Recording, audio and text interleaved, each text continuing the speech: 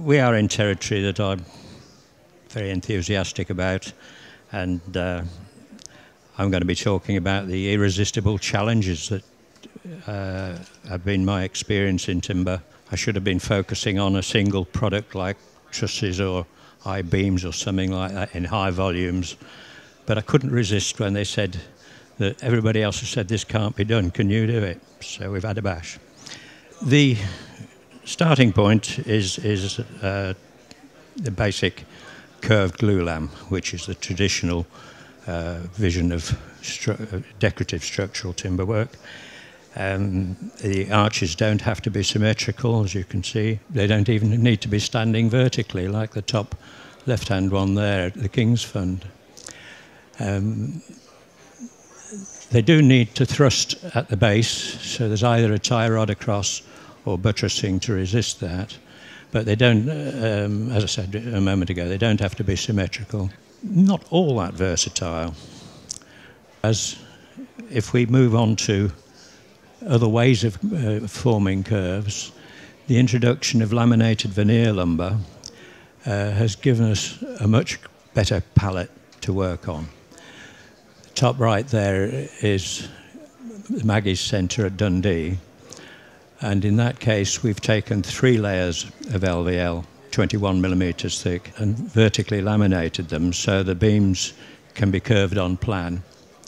And then they're profiled on a CNC machine to exactly what the architect would like the shape to be, so that we're not constricted by having to obey certain rules of the tightness of a radius and the thickness of a lamination. So in that case you can see the roof members go all over the place, and there's no repetition, there's no opportunity to make several of anything. On the left at the top there, a much simpler version, where in that case we've just edge jointed 50 millimetre solid timber and then profiled it to the shape again that the architect was seeking, as you can see on the, or might be able to see on the right hand side of that picture.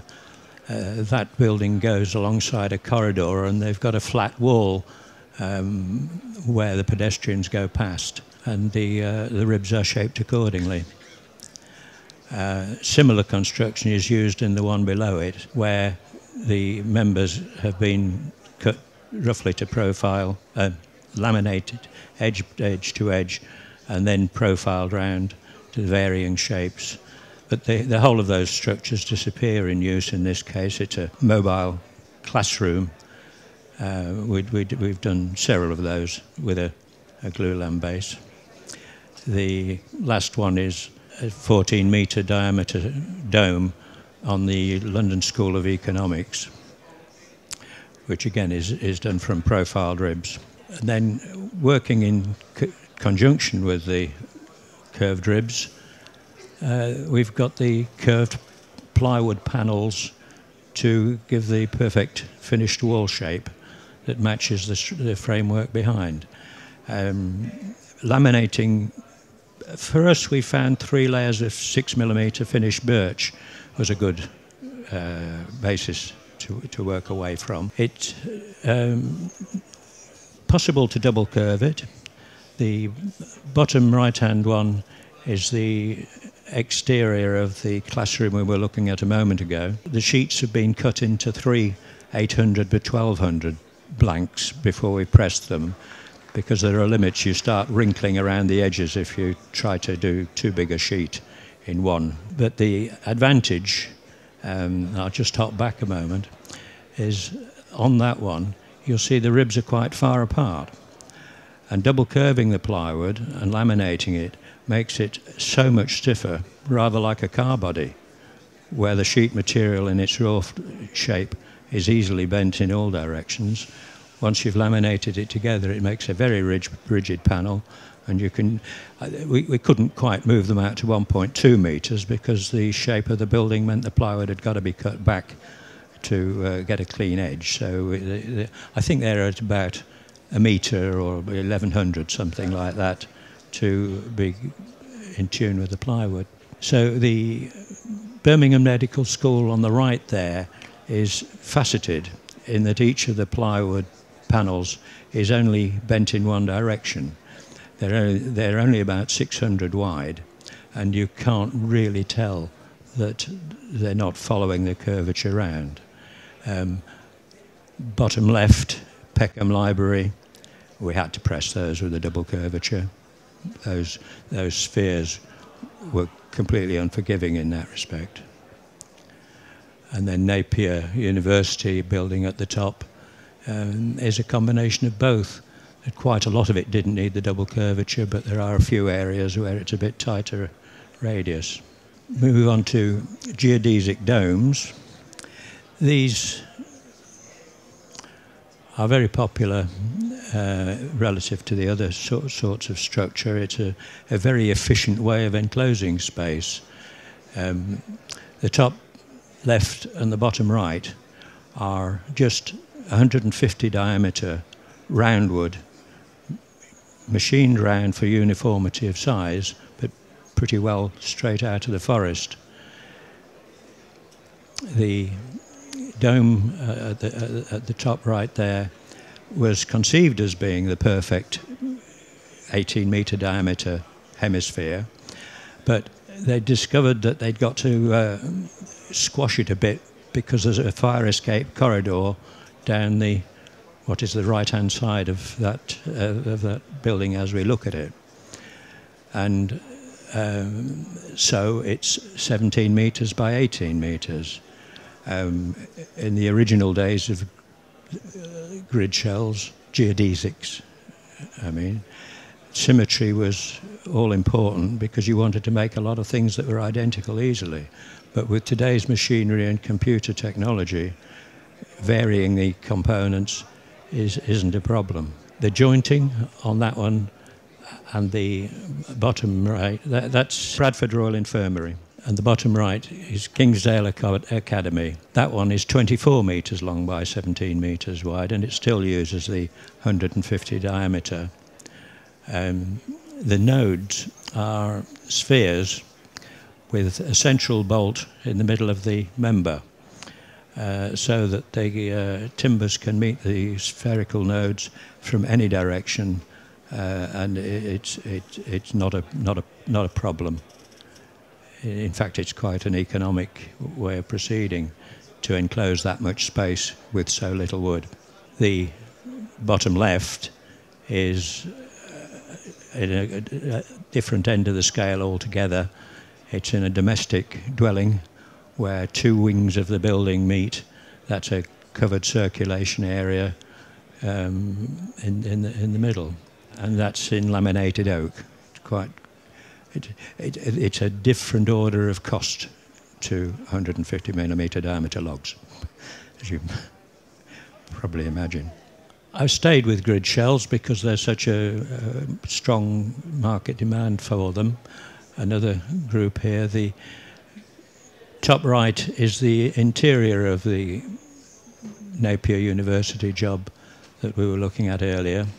Those ribs have had to be stiffer because the front of the building was a big oval window with very little inherent stiffness in the building shape at that stage, so the structure had to be integrally stiffer than the more domed variety. The bottom left-hand one was quite interesting because it's for the American Hardware Export Council, and they said, please, we don't want very much bits of tin to connect everything together. Can you try and get around it? Well, those joints hardly involve any metal at all. We've taken several layers of thin oak and laminated it together to make a sort of cross lam, I suppose, and used a mortise and tenon joint where we've got a dovetailed mortise in the node and a dovetailed tenon on the end of the rib, and they're just pushed together. When I said there was very little steel, there's a capping plate to keep them in place, and we've screwed them down. So I'm sorry about that, a little bit of metal. But it's quite a nice way of proceeding. Haven't done a real one, that's just the exhibition stand, but if anybody wants to have a go. And the bottom right-hand one there is, I think, probably the only pure original geodesic geometry, where the number of lengths is very limited. I think there are 2 or 3 different lengths, and the plates are just flat metal profiled, slightly bent, and the timber is slotted. Timber slides onto the node, so there's a lot of repetition of something like 50 by 50 with something like 2-3 millimeter thick plate joints. Very simple. It's in a nursery school to give some private space for some elements of teaching. We come on to grid shell now. Now this is moving on to the sort of territory which is more attractive theory than practical for most buildings. The original, or at least as far as my information goes back, it's around about 1970. Borough Happold and some, in conjunction with a German company at Mannheim, made a net shell building where the theory was that if you took a net and let it hang, it formed a very efficient structure if it was frozen and flipped over, because with chains or ropes, then they automatically took the axial course and there's no bending involved. So flip it and you get the efficient shape. That one is 12 meters span, and the ribs are just 27 by 80 millimeters, spanning 12 meters. In fact, the journey around the perimeter is somewhat greater than that, but that's the support to support. They are trimmed with a curved glulam trimmer purely for convenience, the mechanics of getting the whole thing together, but those ribs don't take any significant forces. They probably stabilise it a bit, but it was most important that every rib was securely stitched to the supporting beams at the bottom. But even they were rather more complicated in their original conception. They were a sort of lattice beam with those members you can see as the chords. But we realised that it shouldn't be necessary to make that as hefty as that, and it works perfectly well, as was. The others are paying homage to the principle. They look similar and they're using some of the stiffness. Top right is Savile Garden's entrance canopy, 11 metres by 3. It's not really pushing grid shell to its limit, but they're still very small members for a 3 metre span, even at that. Bottom left, there's a model bridge, 9.5 metres long, to represent a 95 metre bridge in use.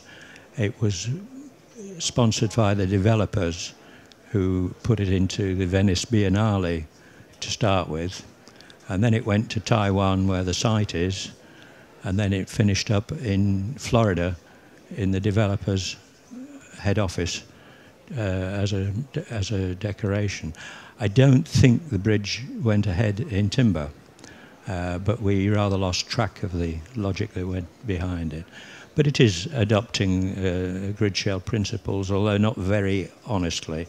When you tried to stand it on its own feet, it was more like a newborn lamb, very wobbly. And I suspect that's the way it would stay. But we could see ways of getting around it, but they were against the clock. And when we said, please, can we do something, they said, no, you've got to do what we put on the paper and don't argue. We haven't got time to argue. So that's fair enough. The bottom right is conceived by some children at an infant or very young junior school nearby. That's outside the Royal Festival Hall. And on some of the images you can see the wheel behind it.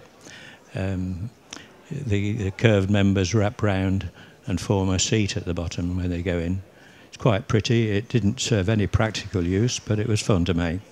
Hyperbolic paraboloids. We've only done those 2 projects. They're both made from thermowood.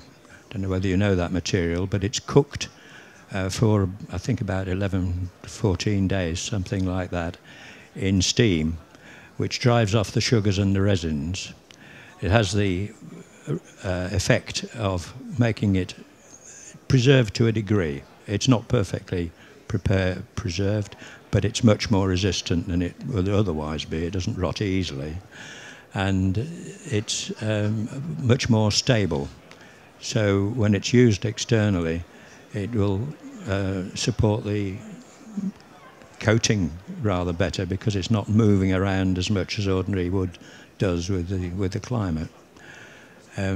Those ribs are 280 deep. The point to point at the high end is 9.7 metres, and from side to side the thing is 7.2 metres.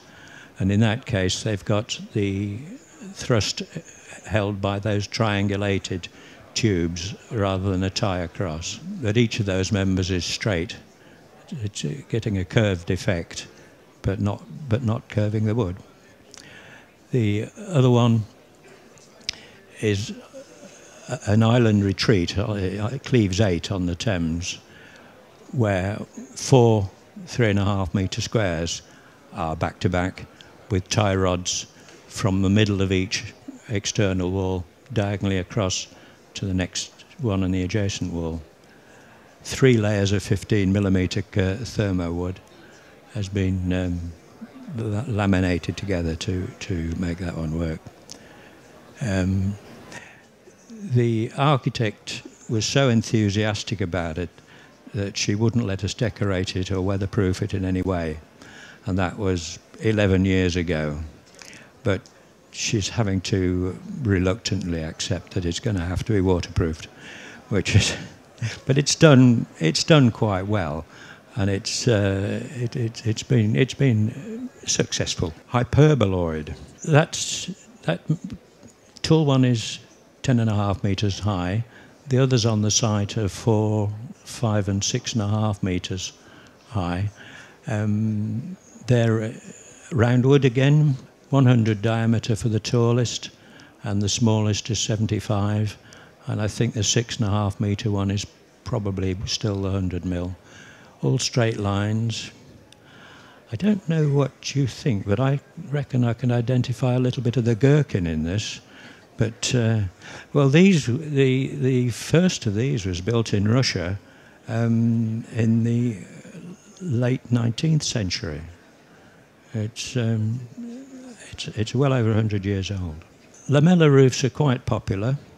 We've done a few of them. The top one there is 34 by 28 metres in 2.4 grids, which means all the ribs are 4.8 metres long, and 2 of them meet a continuous one at the junction of the squares. That one was in a gap between tower structures for performing a hospital, and the best way of getting those members in was by having things that could be handled. If we'd got massive great members which had got to be lifted over very tall buildings, it would have been quite a challenge to build. I included the classic glulam portal frames as a reference point in the scheme of things. The biggest one we've done is that salt barn, which is 35 metres by 17 metres high. The smallest one is probably this walkway in laminated oak. Finger jointing can save a lot of money and hassle to achieve buildings which will span similarly, and it's quite an interesting application, the bottom right hand one there. Reciprocal structure using round poles from Lincolnshire wood, both the source and the site. Sculptures steamed in the case of the top right. We've done one space frame project. Again, that's 100mm and 80mm diameter round wood. And the last one is a tensegrity structure where the stiff members are not in bending, they're just pure compression, and the ties are configured to triangulate the structure. So you have a much more efficient structural form. That was originally conceived with stiff joints, and the ribs were considerably bigger than they are. in this finished. It's a showroom for the Cutty Sark while it was being refurbished. Have you designed or fabricated anything in extreme temperatures? I mean, higher temperatures like above 60, like in the Sahara Desert or something? And how do you think the construction techniques can actually aid or work with the extreme temperatures in those areas? I don't know that we have. Are you thinking about environmental temperature or in applications that are artificially elevated? No, environmental temperature. I think we would think about using thermo wood because it's already been cooked a lot, so its amount of movement.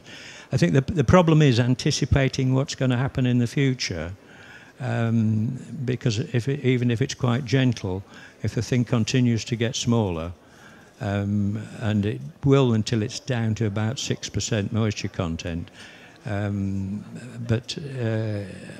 then you need to get the glues right. Well, today's glues give us quite a wide range of glues that are tolerant of they hold their bonding when they're in a fire. So those would be the two main things. I don't know whether there's an implication of greater risk of insect attack. Not sure, but that's the problem, especially in areas like Nigeria. Insect attack kicks in after like the first 3-4 years or so. There are treatment processes that will permeate quite a long way through. We've used an interesting thing would be cross-lam. Now, we haven't used cross-lam. Well, we've used it, but not in this context. But where we made some cross-laminated, I think it was Curto, which is like plywood. Do you know it? Not really. Well, it's a sort of forerunner to the cross-laminated timber. It's made like plywood, 3mm thick veneers, and sheets up to 2.6 meters wide and up to 19 or 26 meters long. So it's a very good a tool in our toolkit. And we have had that pressure impregnated and then pulled it apart, and the pressure impregnation reaches all of it because the cross veneers act to... Normally it goes in well from the end grain, but the cross veneers bring it in from the sides as well. So that gives a thorough penetration. Okay, thank you. Should we give him a round of applause?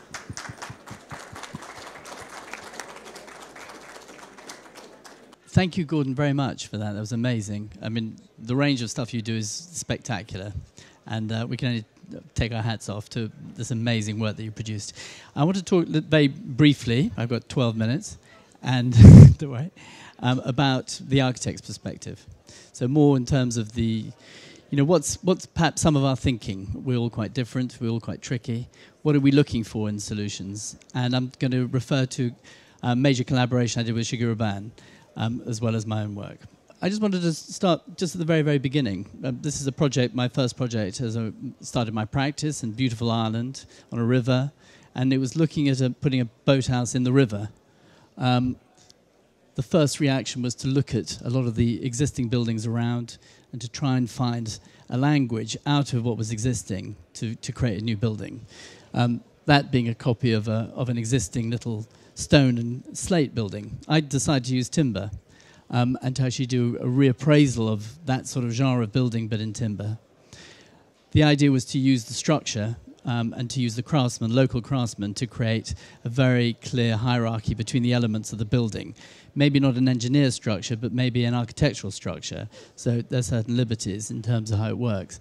But the key thing is the vision of the A-frame and the sitting on its columns and the main beams, and taking through and having the clarity of expression, so that by sizing everything very small around it, the timber structure read as a very simple and honest and innocent structure, using timber on the outside, inventing as kind of a different type of roofing technique, using boards in cedar, which would age very, very quickly, and therefore give a patina to the building and sit it into its site.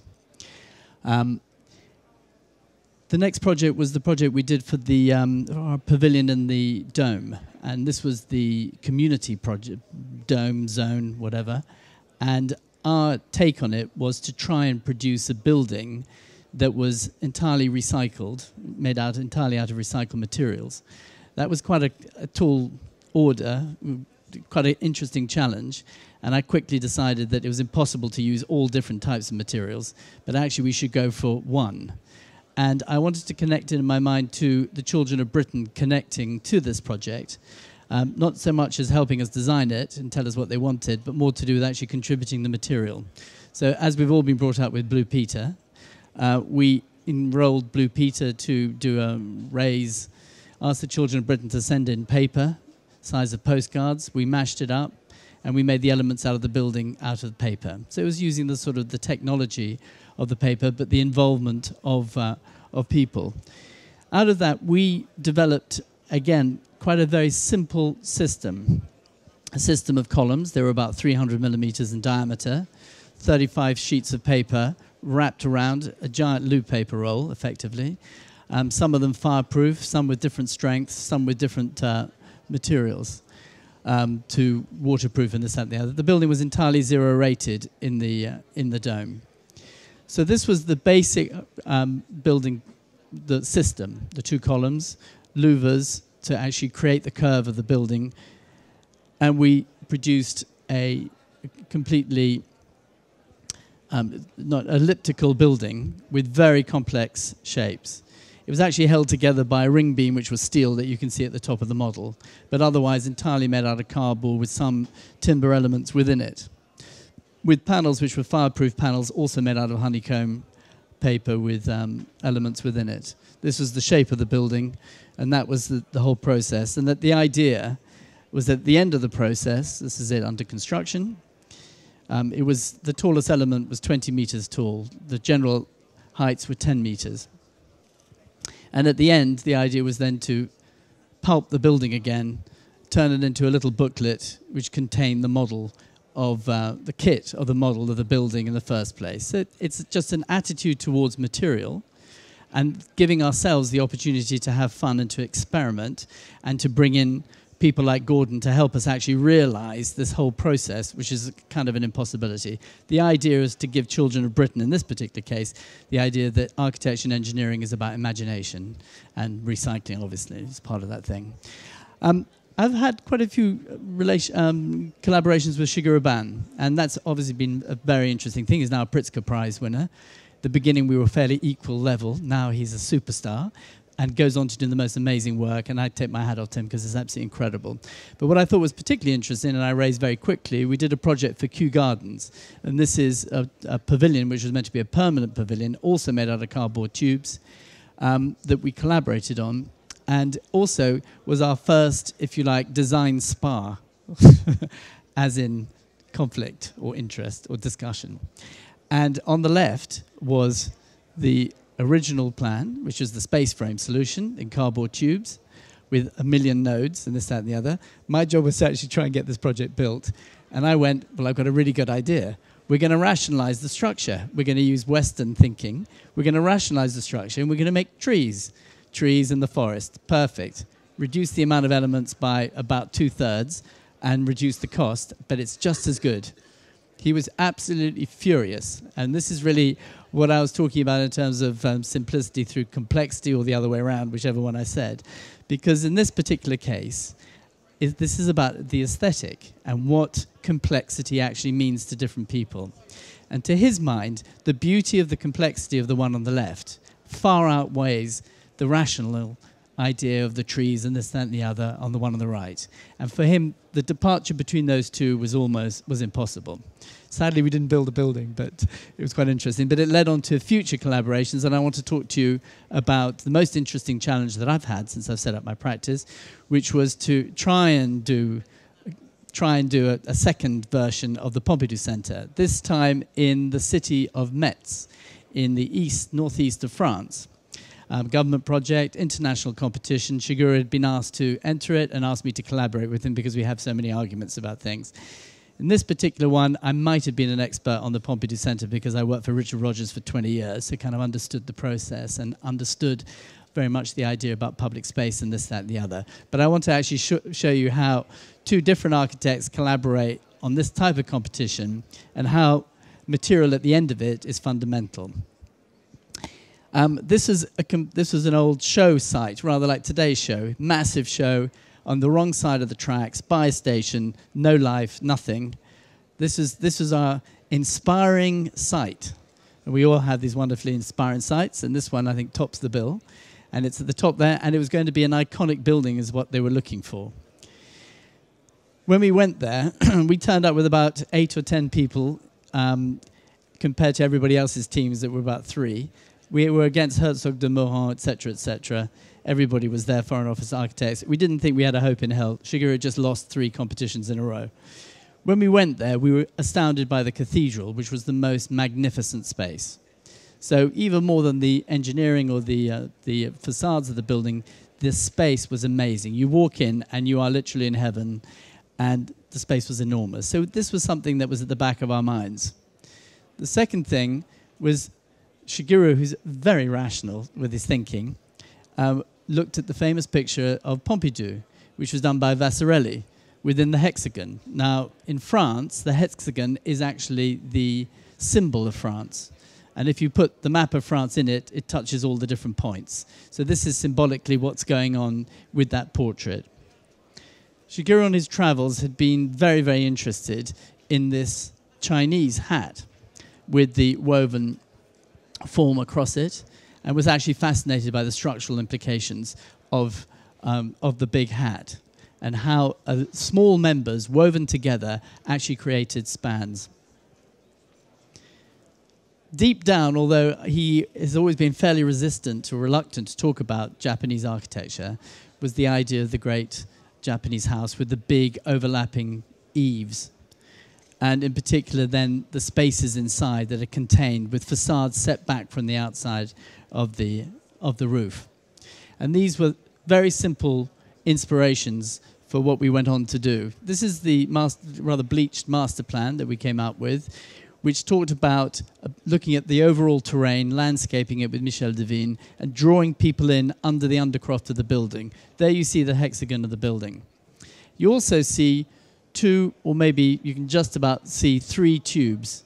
And the basic concept was, the brief from the Pompidou Centre was to have galleries, all of which were 10 meters wide, all of which was 6 meters high in a void, and all of which each program was like that. And Shigeru added them all up together, created a very long sausage, and then cut them into 3 and went, there you go.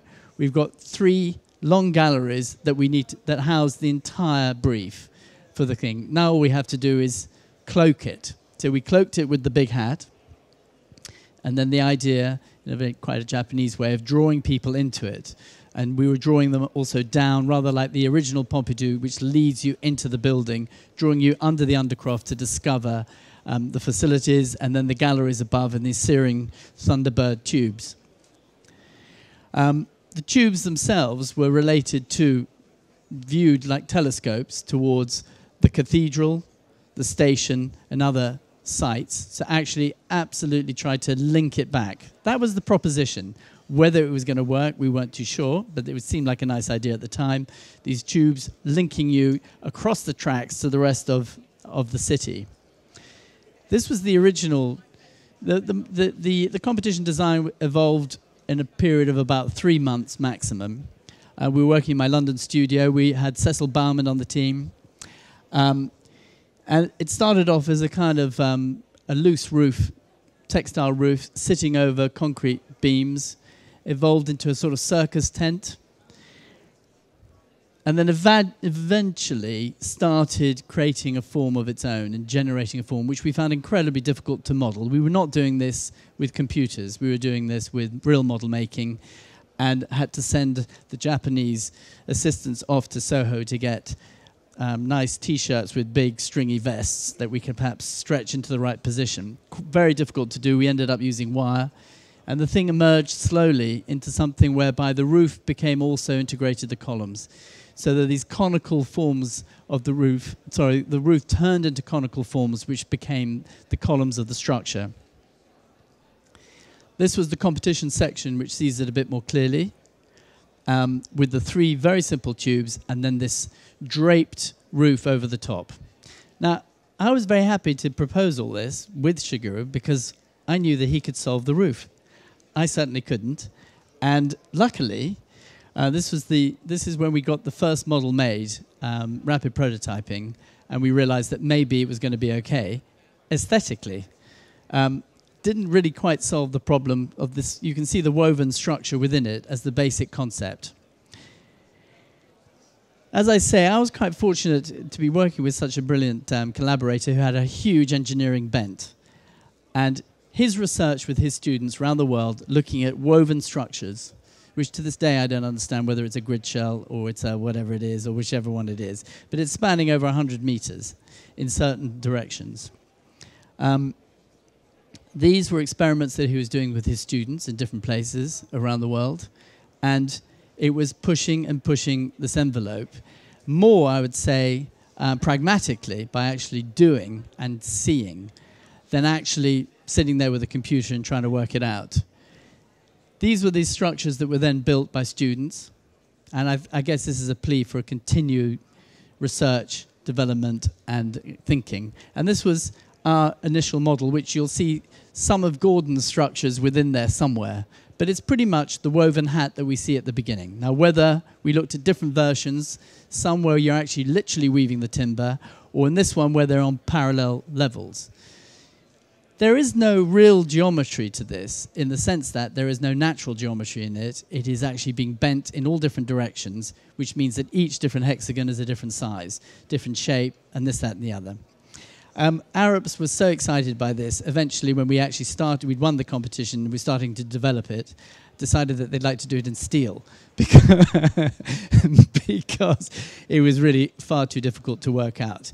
But fortunately, we found Hermann, who is the most amazing Swiss engineer on the Swiss-German borders, who, with their construction companies as well, German manufacturer, took the bull by the horns and with Shigeru invented the system to get this done. The key thing here was how the hell you joint these 3 layers of timber, all coming in different directions at every single opportunity. So each different node was different.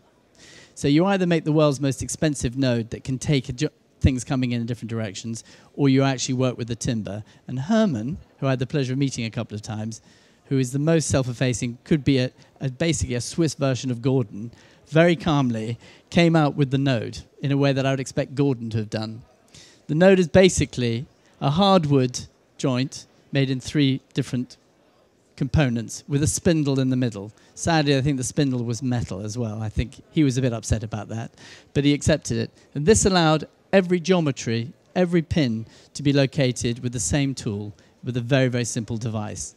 So at the bottom of this building, which I'm going to show you some pictures of, and when you marvel at the complexity of the structure like I do, because I don't have a clue how it works, it all really radiates from this thing. Then, and there it is, the solution to this building that we're about to look at. That's the overall still hexagonal and plan, and that was a little sample piece that we made. And this is the factory, basically glulam sections, and you begin to see the pins bringing the elements together. This was the prototype 10-meter section. I have to say they were spectacular. The manufacturing of this is beyond. There you can see the sample, the twisting, the bending, the testing. I think to this day we haven't found anybody to insure us properly for this building, but that's another matter. This is a slide from Hermann, who gave me a load of slides explaining how this worked. It didn't help me at all understand how this worked. But the key thing was that we were using computers to work out the lengths of every single piece that was used and the most economic length of every single piece. And it's only through the use of computers in that sense that they could sort out the geometry and actually fabricate the thing and fabricate it reasonably economically. This is the analysis of the size of the different members in different places. And this is just some of the components. with definitely twisting in 2 or 3 different directions. And this is the beginning of it. This is the engineer, France. Very proud of his beam. Now, I look at something like that and I wouldn't be able to begin to know how to specify that myself. But and this is the beginning of the assembly of these different elements, which I have to say was done unbelievably calmly. Each member was obviously numbered. Each member arrived at the right time. There wasn't quite the British malaise that we have where they don't quite all arrive on the same day as you're trying to do it. This is the beginning of the cloaking of that building. And you can see the beginning of the structure, the columns beneath, and this draping. And I think it's quite the most beautiful thing I've seen in terms of how it's put together. These are the different layers that are going on. And then the tent structure going over it. So it's effectively a great big umbrella over this, these very simple tubes. This is in fact, architects' innocent imagination at the beginning of a project, thinking about how nice it would be just to shape things and to bring them down to the ground. Collaboration with people who actually really know what they're doing, have got experience, and then finding the right people to actually manufacture and develop it and actually bring it into reality. And I have to say that it's the most spectacular effect. The artists use it, have projected, I don't know how, over the whole screen. So you have this incredible honeycomb effect on the inside during the day and on the outside at night. I mean, and in a way, the cathedral-type structures of flying buttresses and vaults and what have you, with these very simple rational elements coming through, which is the galleries. So the spaces, the public spaces are kind of amongst all this, with these soaring spaces.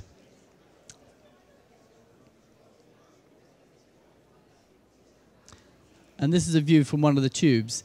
Now, the tubes work better than we ever dreamt because they're basically like telescopes. If the further away you stand from the window, it's about 100 meters long. By the time you're 80 meters away from the window, the cathedral fills the entire window.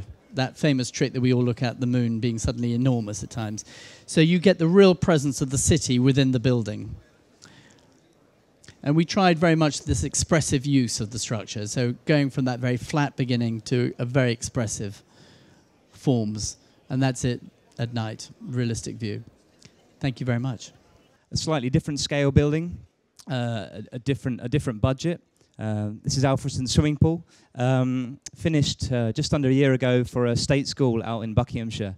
So on this project we're actually working with Cowley Timber, and it was about driving efficiencies through repeated modules, delivering a space for a special education needs school where there's kind of high levels of autism, about delivering a space that was calm, collected, also dealing with acoustics, to the sensitivity of different children to the reverberation that you get within a normal swimming pool.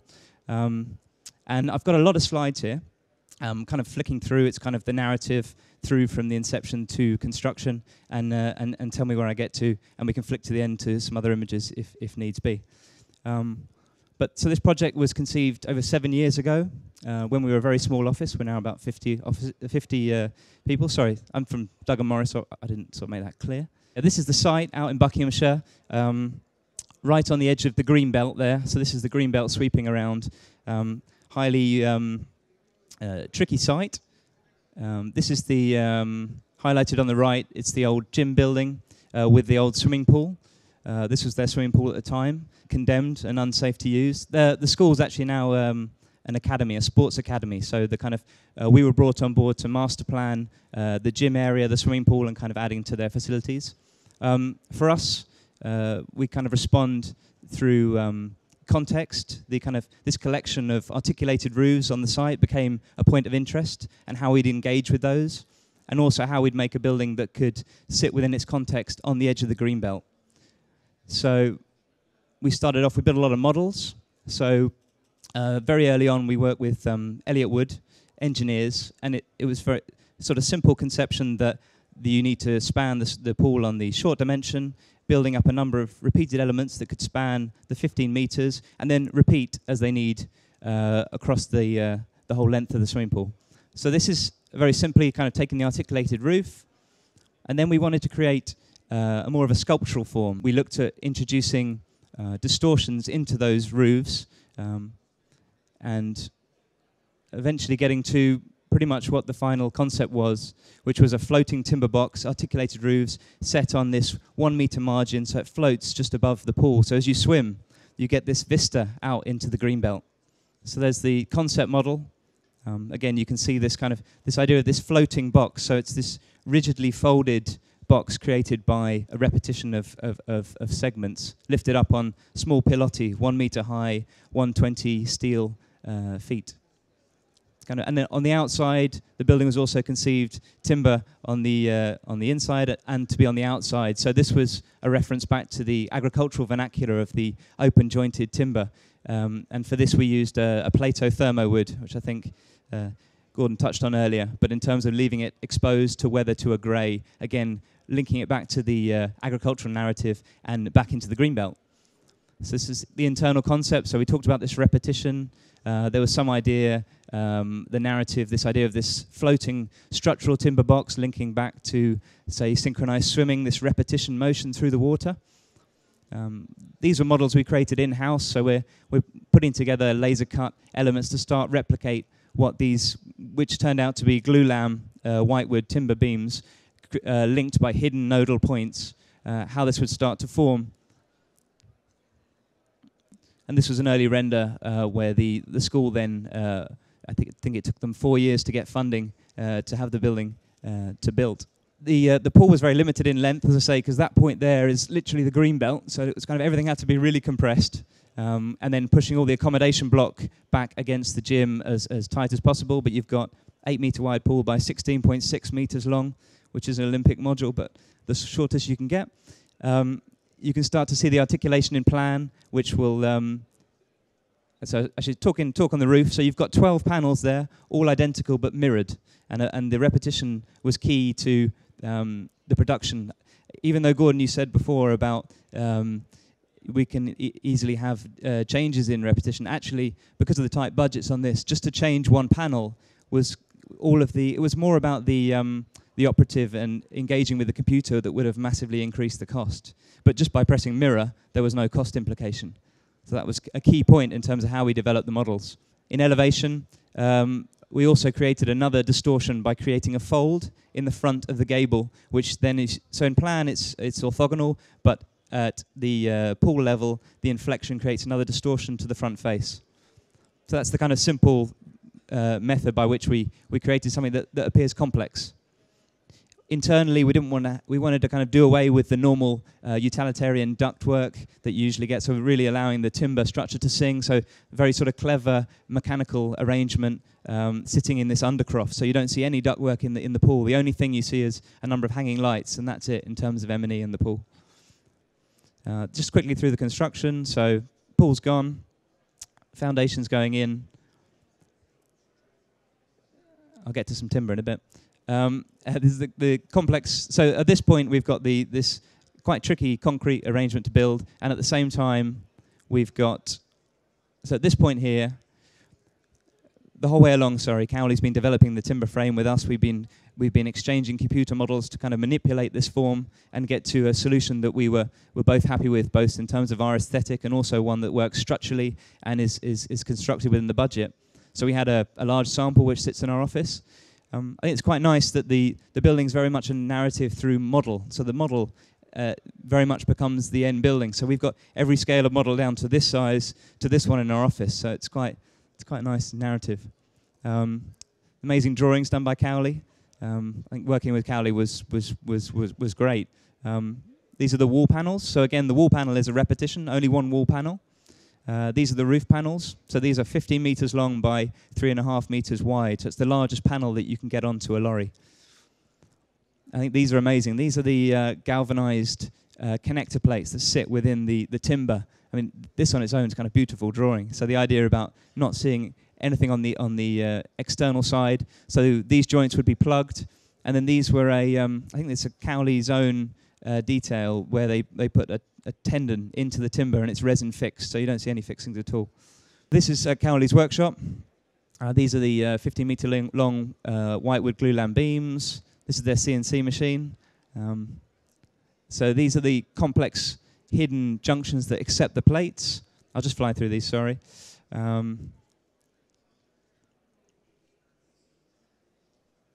These are the tendons that go back into the timber to have these secret fixes, because we've got 8 or 9 timbers coming together, so there's not an opportunity to have enough plates and fixings coming off of it. Fitting the plates. I like the fact that they're still using a saw on the left-hand side, even though you're doing all the CNC. So this is the. So now you're starting to see the glulam beams finish with a translucent white finish, which is about giving it some protection within the swimming pool environment. But also on, in the foreground, this is the cross-lam timber. So this is a 22mm jumbo plywood, but it matches the timber. So there's a kind of a homogeneous nature to all the timber. You have to leave. You can't put the white paint on the joints, otherwise you won't fix it to the glulam. These are all each of these sections within each panel being painted. Assembling the frame. Again, I think Peter notes how no one's doing anything in that image, but typical image. So this is the bespoke trolley that they made for the 15-meter long panel. This is them dropping on the cross lam onto the outside. So on site, there's the templating. So there's the slight worry that you've got this timber frame being built up in Lincolnshire and the concrete being done in Buckinghamshire. So this was trying to calibrate that. And within the joint, there's only a 50mm either way. So I was slightly nervous. This is the first panels arriving, dropping into the pool. Scaffolding around the outside with the building. Obviously, you can't have scaffolding in the middle. First panel's coming. First panel going up. So the panel comes with the blue membrane there is a vapor check barrier, which is already installed on the panels, which affords it some protection once it's erected. The process taking 2 weeks, but at that point having some moisture resistance, as it were. So first panel going up, panels coming in. This is fixing the panels. And at that point, you look back across the building and you start to see the correlation between the old gabled, the cream-colored gables of the school and the construction of the pool. Using the same angle, you can start to see the correlation there. So all the wall panels in place. So the first roof panel coming along, just coming in there. I think one tree had to be slightly moved to get this in. It was a tricky one. First panel going up. And at that point, we had the link and this starting to understand what this building was going to be. The end panel was too large to be delivered. That had to be built on site, just too high in the width there at 5 meters, without having to go for a police escort. The roof panel's going on. And so this is a process over 2 weeks, at which point I think that was the one misalignment they had on the joints, which is so this is zero. There's zero tolerance in anything. It was bang on, and I think that was the only spot where they had to re-drill one of the plates because it was just slightly off, which is quite amazing. So the idea of working at zero tolerance was, other than that, it seemed to be okay. Last panel going in, and at this point, you actually could walk inside the building, very much how it was to be in the final building, which was quite interesting. Obviously, you had to get the crane out at the last second there. Fly through. So you start to see the complexity of these joints that we were working through in CAD. All of these holes were to be plugged by, and then every plug aligned with a timber, which I thought was excellent. Grooves cut in for the lighting, all hidden concealments, the bolts. So there we've got the membrane on the outside. I'll fly through the last bit, but it's just the complexity of the cladding effectively having to be done by hand over what was a digital form, which was actually incredibly difficult. So the complexity of how we clad it on timber on the outside without any fixings through the roof. So we used a special offset bracketry developed to sit onto the standing seams, which you fix into, which is quite nice detail. It's a cowl zip roof on the top. So this is the battening going on. So this is mock-ups of the external cladding and the complexity of how we're different offsets through the different thicknesses of insulation, putting in pipe work, concealing all of this, having to create a different geometry to the outside was very tricky. So and this actually, the cladding took about, I think, 3 or 4 months to go on. So that's quite interesting to see the 2 weeks to 4 months of cladding. I think ideally we would have actually prefabricated the cladding panels, but obviously cost was a driver. So there you get a guy with a bit of string and he's going to run a skill saw across that joint. So that kind of so cladding's going on, putting up the frame to the front. So there you see the hidden downwater pipes coming from the valley gutter, so it's all concealed with the downpipe coming into the inflection. And there's the finished building there, sitting with its context, looking fairly similar to the original model. This is at night with it lit up. A view, we managed to get on a crane and look back across for that view to show the kind of the link back to the school. This is it's Plato frackie wood, which is again thermally treated wood. I think you talked about, Gordon, but we left it unfinished, and it greys to an amazing grey within a few months. It's obviously you've got to be very careful about overlapping, so we avoided all trims. We worked with Trada to make sure that all the junctions would weather well. And to avoid any different staining and patination on the building. This is down the back of the building. And this is the children. Again, this is looking back at the utility block, so we kind of went for a much more pared back, raw concrete, and we used, again, the exposed beam timbers, but kind of trying to save cost there. Changing rooms. A view. Luckily, we were able to do a level deck pool, which was actually, I mean, it really adds to the aesthetic, but it was actually a practical reason, because if you're trying to get a wheelchair user into a pool, a level deck is much better. So that worked quite well. That's the view back out into the greenbelt, the roof.